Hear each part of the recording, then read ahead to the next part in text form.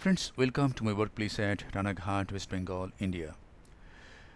This is an intumescent cataract. Let us observe this surgery. This is the main incision with a 2.8 mm steel keratome on the posterior aspect of the limbus at around 135 degree.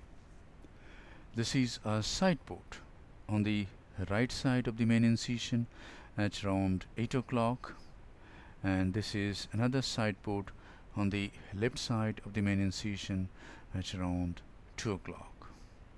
So the side ports are about 3 clock hours away from the main incision, and now an air bubble is injected into the anterior chamber. A big air bubble is injected, and then this is trypan blue dye is applied over the anterior capsule of this white intumescent cataract. Care is taken so that the dye touches on all parts of the anterior capsule. Some adrenaline has been used, and now the dye is thoroughly washed out.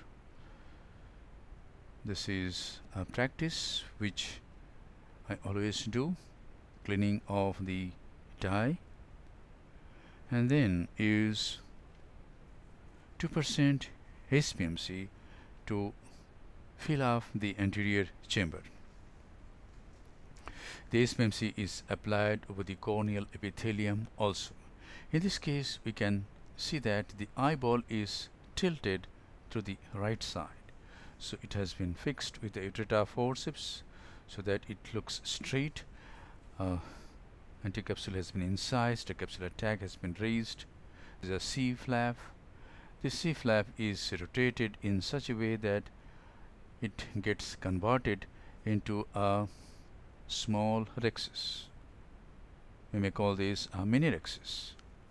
And now a 23 gauge Simcoe cannula is being used to remove some cortical matter. If this opening is just a can opener opening, we cannot do this maneuver with so much stress on the anterior capsule. See, we are squeezing the lens, we are going inside the lens, we are tapping on the lens.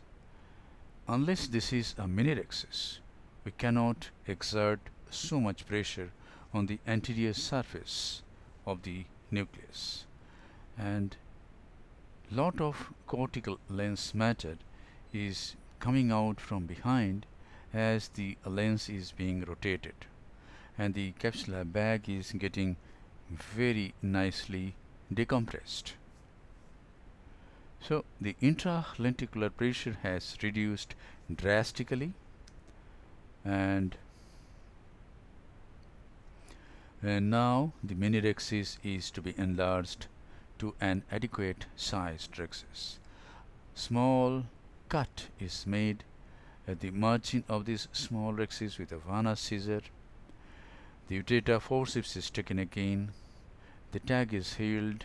At this time, the care is taken to be at a certain distance away from the margin of the rhexis so that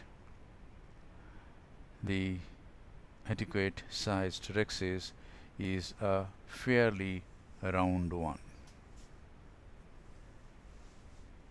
And now is the time to introduce the tip of the phaco needle. Some visco is injected. The exposed part of the phaco needle is more than necessary, so the sleeve is rotated and the exposed part of the phaco needle is reduced. And now the tip goes bevel down. Some superficial cortical lens matter is removed, and now the handpiece is turned, the bevel is up, and now watch direct chop.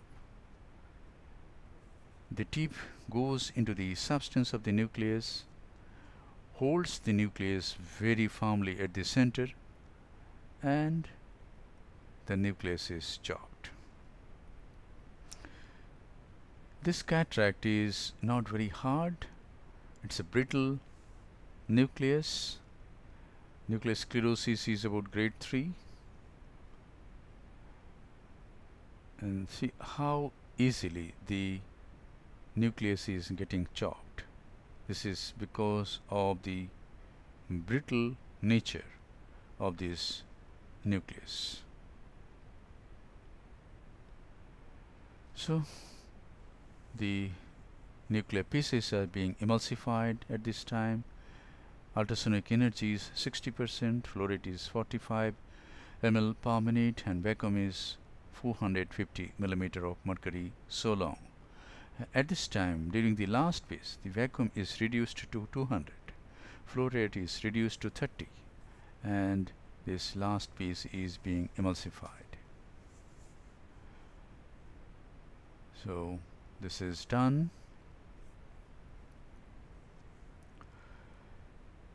And now this is some amount of 2% HPMC again, and this is the 23 gauge direct Simcoe cannula. The cortex is getting nicely cleaned from on o'clock to 6 o'clock through the main incision. The antechamber is nicely formed. And now I go through the left side port, remove some more cortex from 8 o'clock to 11 o'clock. But there are some cells sticking to the posterior capsule which didn't come out by Simcoe, so I am using bimanual irrigation aspiration. The irrigation is going through the right side port, aspiration from the left, and the cells from 10 o'clock, 8 o'clock, 9 o'clock are being removed. We must always nurture the attitude to be meticulous, and this should be an habit to be meticulous all the time, so that the patients get beautiful vision. And now a hydrophilic acrylic single piece monofocal intraocular lens is being implanted, keeping the antechamber formed by irrigation. The lens has gone into the capsular bag. There's some visco which was there in the lumen of the cartridge. It is getting removed by irrigation. The capsular bag is also irrigated.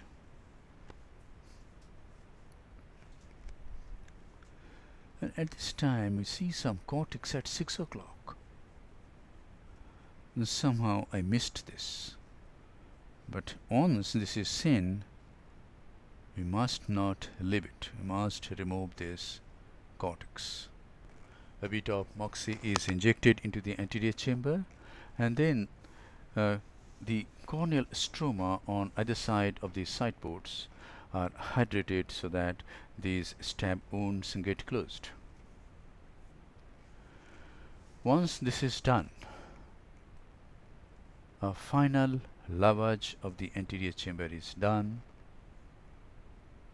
and at this time the cortex that we have seen at 6 o'clock is removed. Yes, and now the antechamber is very nicely cleaned.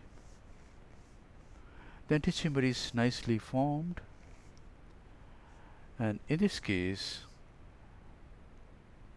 I am injecting a bit of moxifloxacin through the main incision as the last step.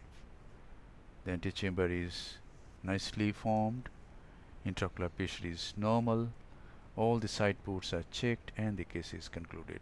Thank you very much for your attention. Hope this video will help you in developing your surgical skills.